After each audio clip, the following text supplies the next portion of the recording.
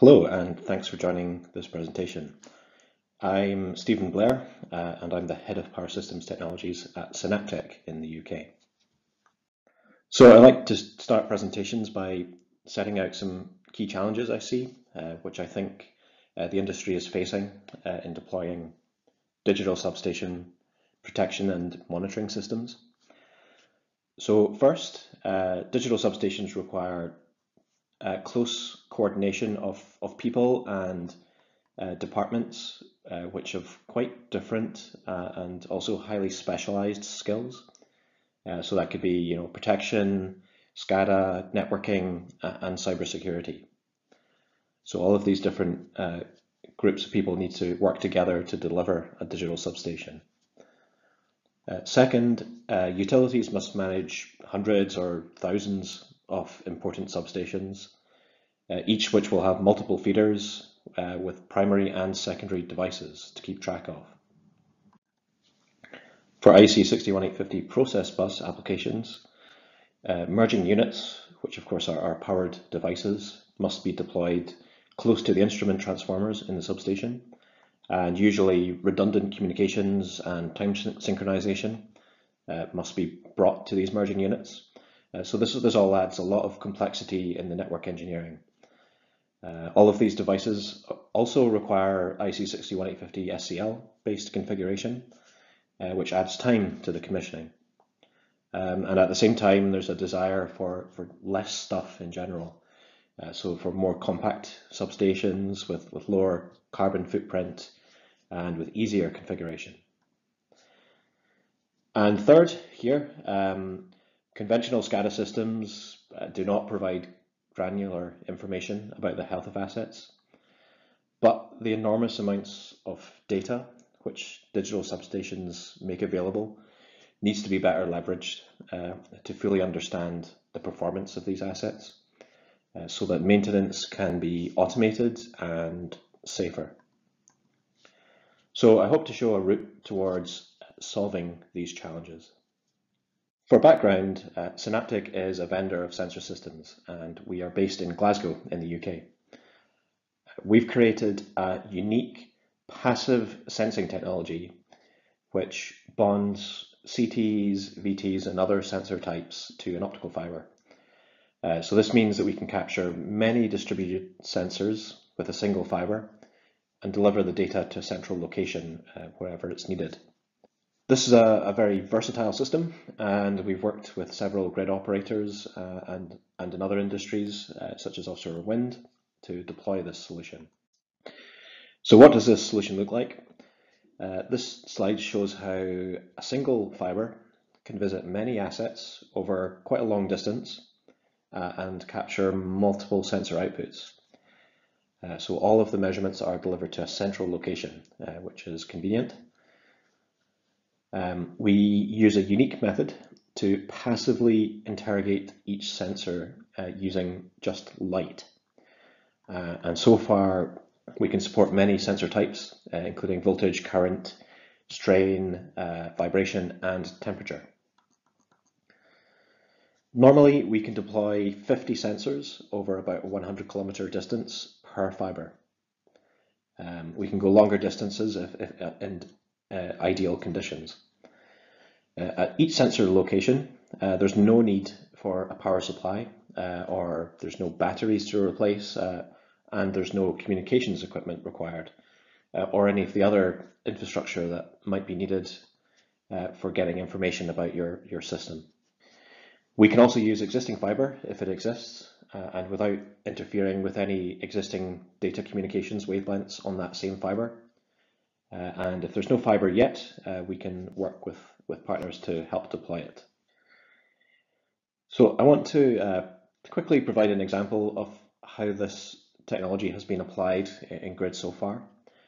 And one interesting application, which I will focus on today, and that we've already installed a centralized protection and monitoring scheme for Statnett, which is the transmission system operator in Norway, to help simplify the transition to digital substations. So this is already installed in a real 300 kV substation, which is just northeast of Oslo.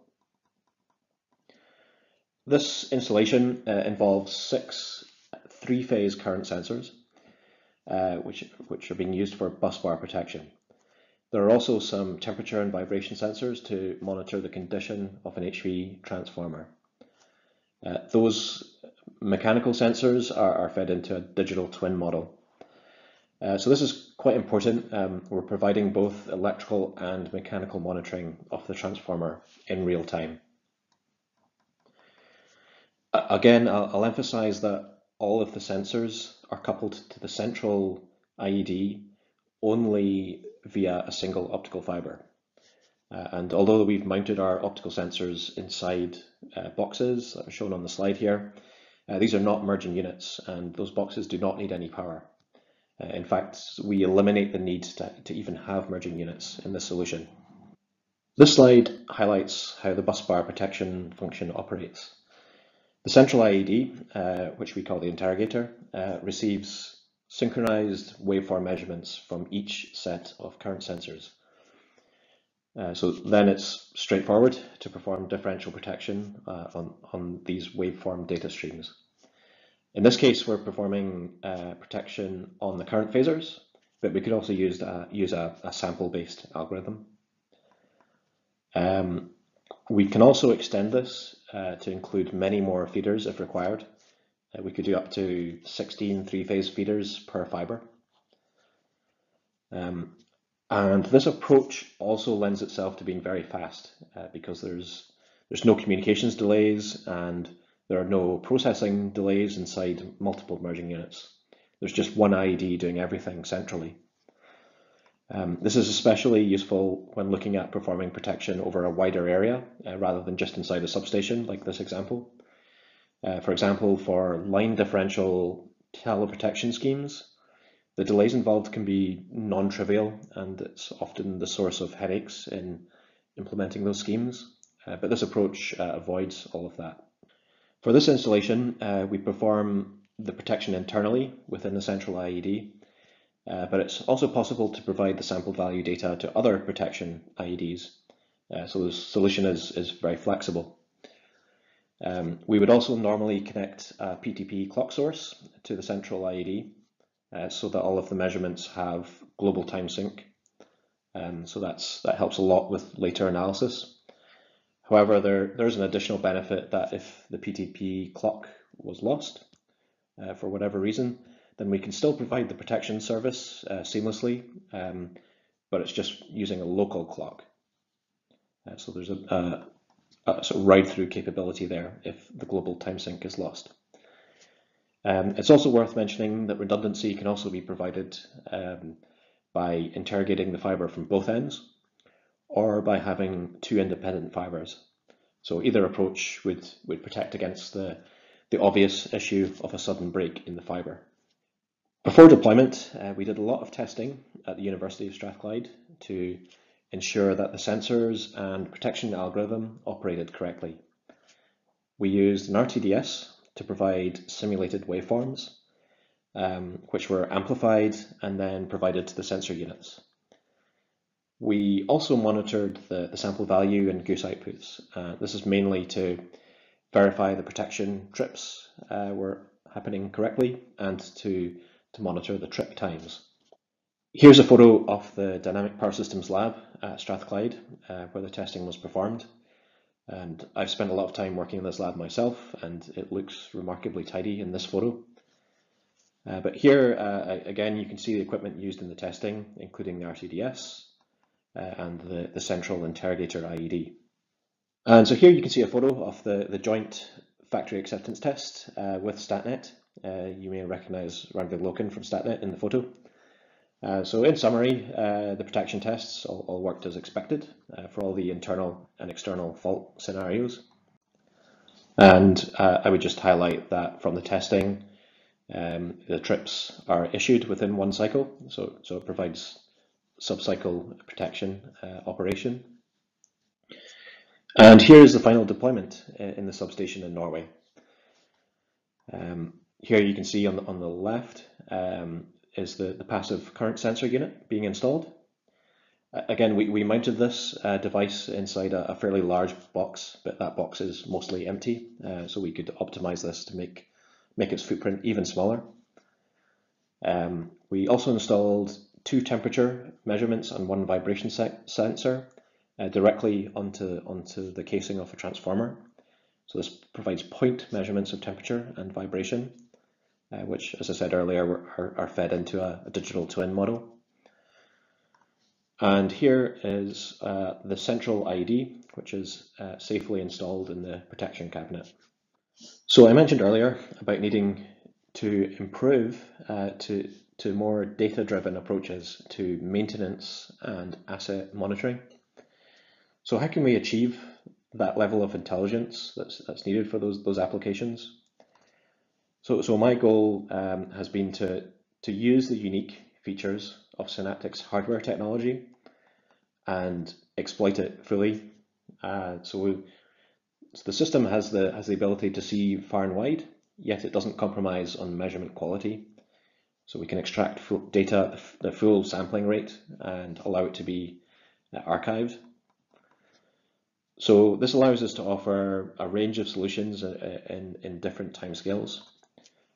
So as we've seen, and it's been the main topic of this presentation, some sub-cycle timescales, we can provide system critical protection and control, such as centralized busbar protection I just presented. In more human timescales, we can provide services such as real-time thermal rating and other related monitoring and control schemes. And importantly, we can offer a new dimension in asset management because we can see the full waveform data of every asset. So I'm going to move over to a different installation of Synaptics technology. And so here are some screen captures of our software. As you can see, this is an installation of an offshore wind turbine, which is just off the east coast of Scotland. And this turbine is for testing and demonstration purposes, but it is a real 7 megawatt generator, and it is grid connected. So here we can see a simplified operational view of the key measurements from this system. In this case, it's monitoring electrical current measurements and temperature measurements at cable terminations, which are particularly important to monitor over time for offshore wind applications. We also present synchrophasor information, grid frequency, and harmonic distortion values through the software. We can also examine each sensor in full detail. You can see the real-time current waveform and the corresponding harmonic spectrum appearing, all coming through in real time. We also record all the data being generated, including all derived data such as synchrophasors and harmonics. So we take this snapshot every second, but we can do this faster if needed. We also separately archive interesting transient events where you need the detailed waveform to understand the event. Here on the screen, you can see several months worth of wind turbine data, and you can clearly visually observe some of the obvious relationships, such as wind speed and the power output of the wind turbine. So you can look at these trends visually here, but we also provide an API to allow this to be done more automatically in software behind the scenes. And so far we've looked at relatively basic installations of Synaptics hardware with only 21 sensors in total in the case of the centralized protection scheme. But we can scale this up much further to observing many systems together over a very wide area,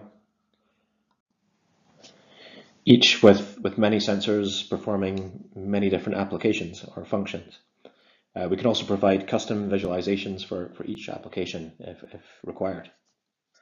So at the start of this presentation, I raised 3 challenges that I see for implementing digital substations.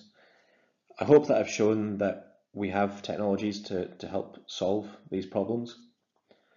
So first of all, we make digital substation designs simpler by reducing the amount of communications equipment that's required, or eliminating it completely in some cases, and by consolidating functions into one central IED.